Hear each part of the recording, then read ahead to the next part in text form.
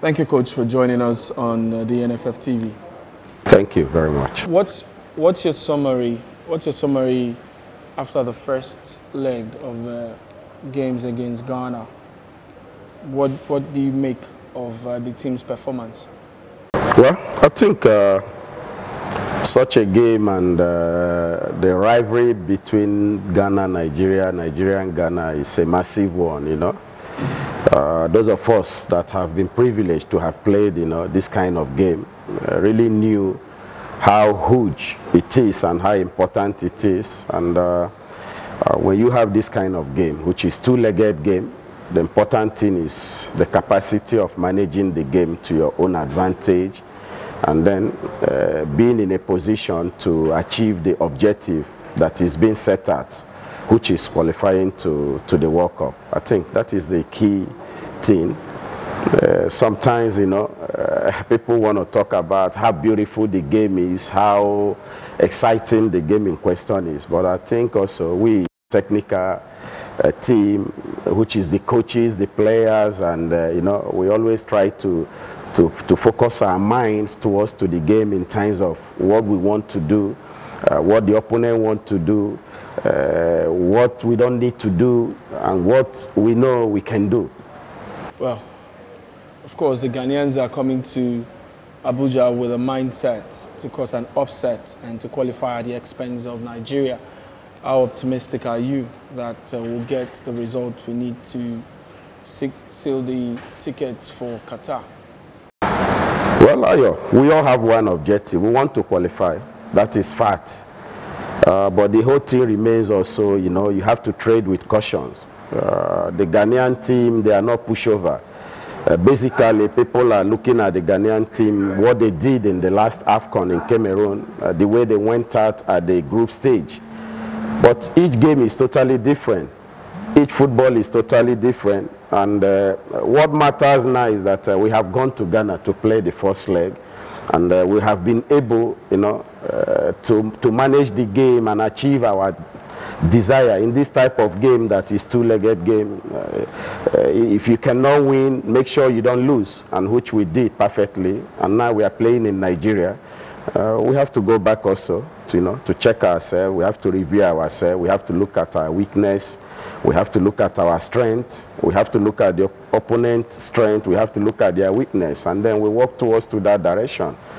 For we all, both the players, the coaches, to be on the same, you know, direction, to be on the same page, and for us to be able to achieve the objective, which is qualifying to Qatar.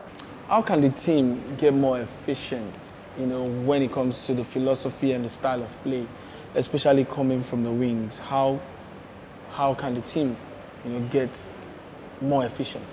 You know, football has evolved a lot.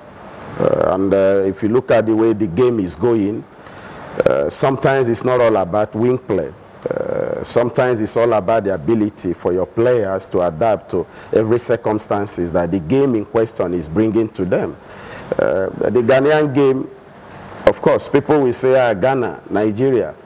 But we should also, you know, have it in mind that the Ghanaian players, they also play in Europe. So they are aware from tactical point of view, they are aware from technical point of view, from individual point of view, from collective point of view, what they need to do to achieve their objective.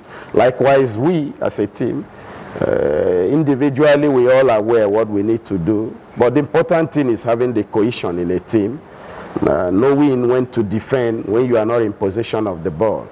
Knowing how to attack when you are in position of the ball without losing the structure of the team. I think that is key in modern football, how the team position, how structured are you in terms of when you have the ball, when you don't have the ball. I will tell you one thing.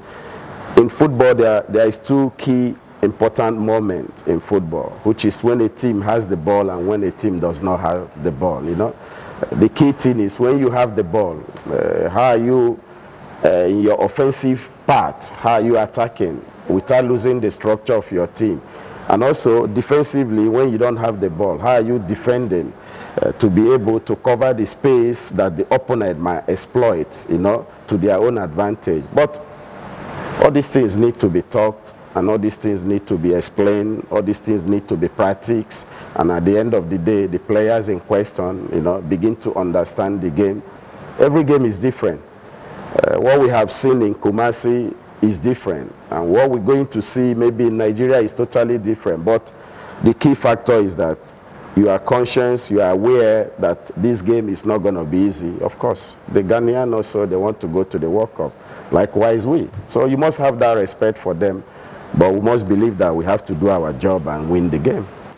What's your message to Nigerians who are going to be, you know, coming with a hope, you know, that will sell the tickets? What's your message to them? They are going to be coming in their large numbers, you know, to the MKO Abiola Stadium on Tuesday. Well, first I have to appreciate the Nigerians, you know. I think they have stood on with this team, you know. They have been with this team. Even when the team went to the AFCON and came back, you know, they stood with the team. And they're still, you know, standing with the team up to today. So my thanks to them, first of all, and then hopefully, you know, we will be in a position in times of, you know, getting the ticket that will lead us to Qatar. Because, Ayo, this is a collective team. Both the public, both the players, both the coaches, we are all in one direction. And what are the directions? We want to go to the Qatar World Cup. We want to win the ticket to the World Cup. So I think everybody understood how important it is for us to be in Qatar. But, you know, I really thank them for all their love and their support. And hopefully we'll be in a position to be able to put smile in everyone's face. Thank you for your time, Coach. Thank you very much.